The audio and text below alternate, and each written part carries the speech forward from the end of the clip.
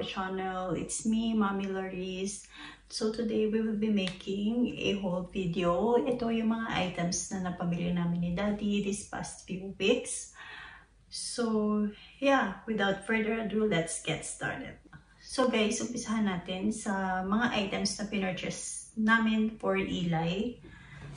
So itong inflatable pool na I think kasya naman to sa balkon namin. So ayan, dahil hindi kami makakapag-travel outside Norway, so dito lang kami sa summer, kaya ito, binilhan na lang namin siya nito para kahit paano makakapag-enjoy siya.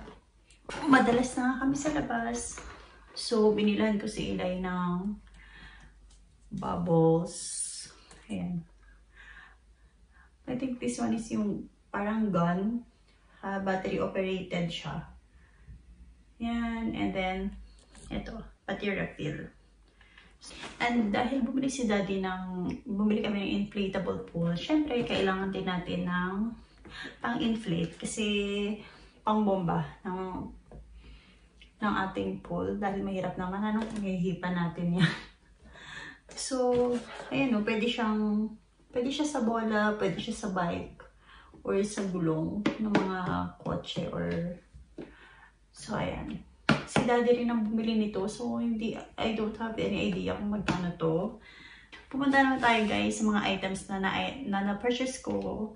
Matagal ko na kasi guys gustong magtanim, so nag-aalaman lang ako dahil nga may toddler tayo dito sa bahay. Pero siguro naman pwede na, since medyo malaki na naman si Eli. And pwede namang ilagay sa medyo mataas na hindi niya maaabot. So, bumili ako ng pantanim. This one is paprika or pepper. So, ayan. May kasama siya guys na lupa at saka buto dun sa loob. Tapos yung mga paso.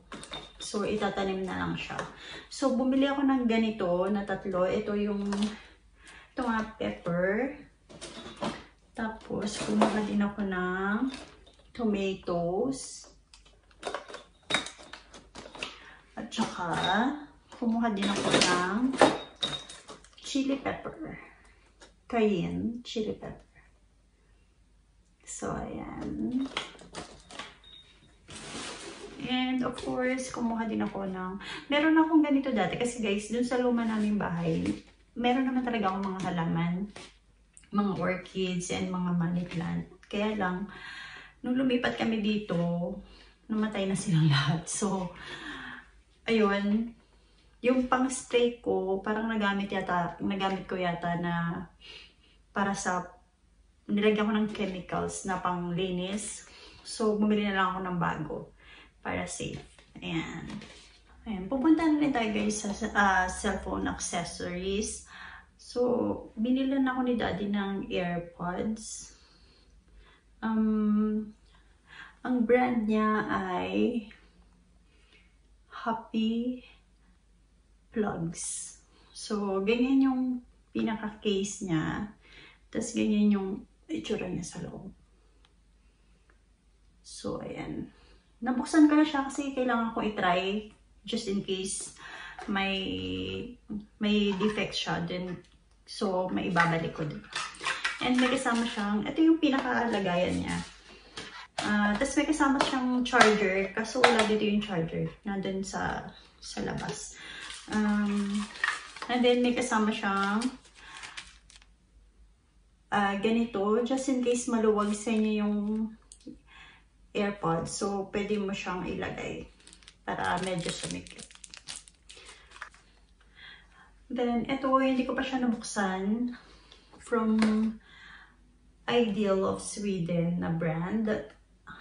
Ano siya guys, yung magnetic ring mount. Ganyan yung itsura niya.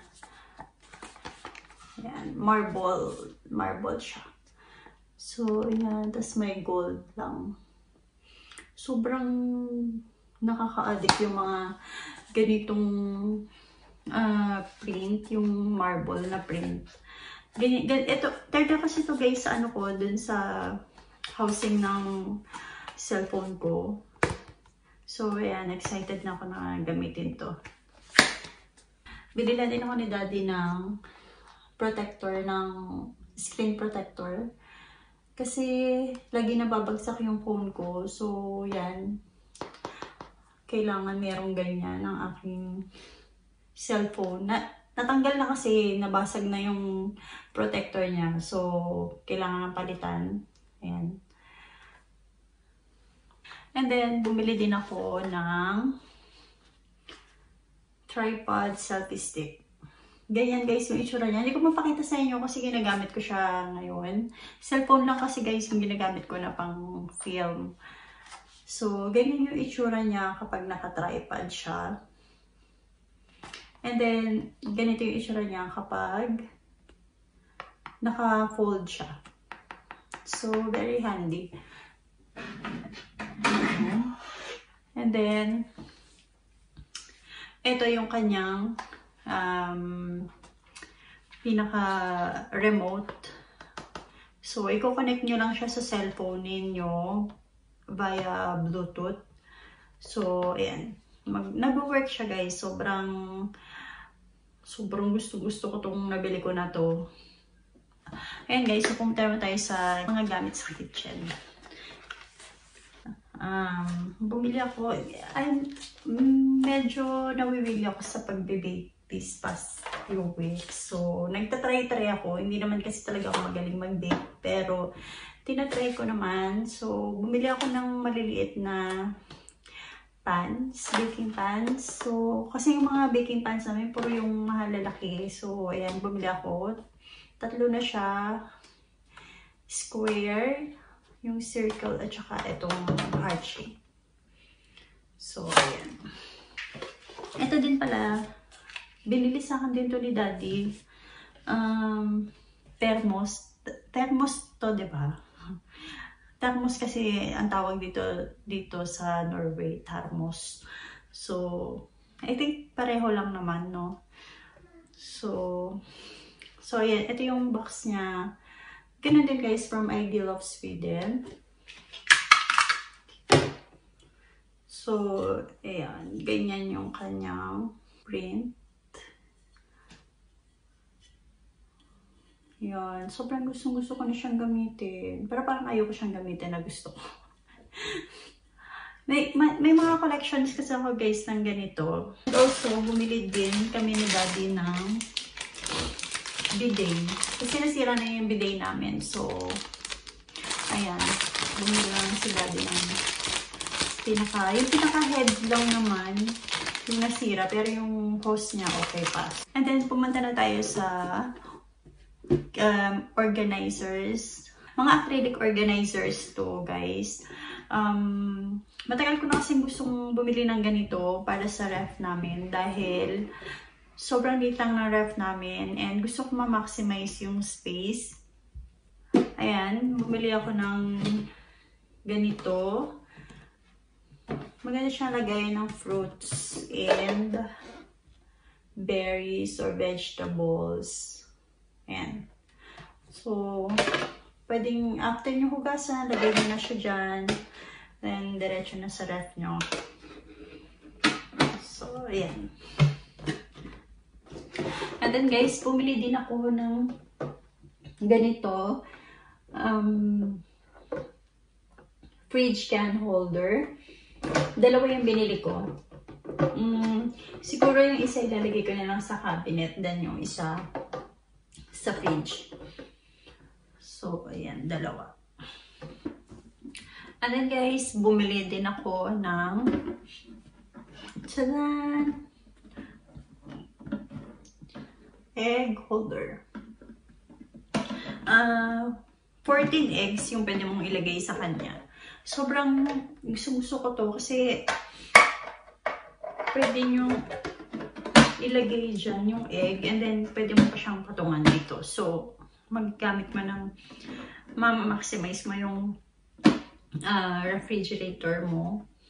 Kasi safe yung mga eggs mo dun sa loob na hindi siya maiipit or mababasag kung sakali. So, ayan. And then guys, bumili ako ng dalawa nito. Ito yung series ng Smart Store.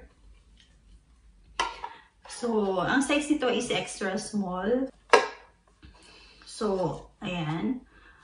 Perfect din siya lagayan ng mga maliliit na kung ano-ano sa ref. Bumili ako ng cover. And nagkamali yata ako kasi 4 yung nabili ko na cover. Dapat para dun sa dalawa, yung dalawang maliit. Yung sa extra small yung dalawang cover. Pero, yeah, nagkamali ako ng bit. But it's okay. Magagamit naman. I'm sure magagamit ko rin to. Ito, size small siya. So, ayan o, ganyan siya pwede i-organize sa ref. Diba? Parang ang ganda-ganda tingnan. Kasi acrylic siya, makikita nyo agad yung nasa loob. Na hindi yun na kailangan maghalingkwat. Na, yung kasi yung problem kapag colored yung mga nasa ref ninyo. Hindi nyo agad makikita kung ano yung nasa loob. So, with this one, I think perfect siya talaga sa ref. Parang hindi mahirap maghanap. So, ayan.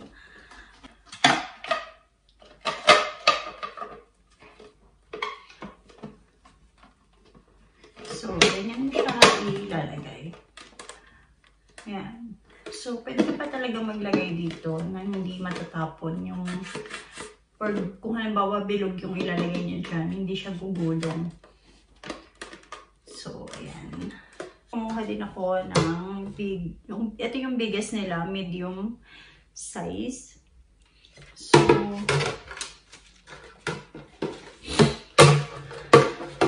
big enough para sa mga malalaking items ninyo. Actually guys, hindi nyo lang naman siya sa fridge pwede gamitin. Madami siyang pwedeng paggamitan. So, pwede nyo rin siyang gamitin sa gamit ng mga babies ninyo.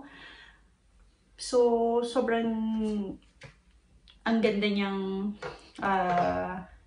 organizers. Hindi lang basta sa ref. So, ayan.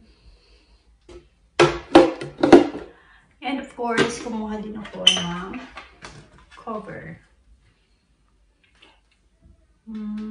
Yan. Excited na ako guys na i-organize yan at ipakita sa inyo kung anong kinalabasan ng ref namin. Pero I doubt it na magamit ko to lahat sa ref. So yung iba siguro sa ibang cabinet sa kitchen ko ilalagay. So, ayan, hugasan ko na siya at aayusin sa ating refrigerator. So, that's it for today's video, guys. Thank you again for watching. Please don't forget to share, like, comment, and subscribe. And i-click nyo na rin yung notification button para notify kayo every time na nag-upload kami ng bagong videos. So, ayan, guys. Thank you again and God bless. Bye!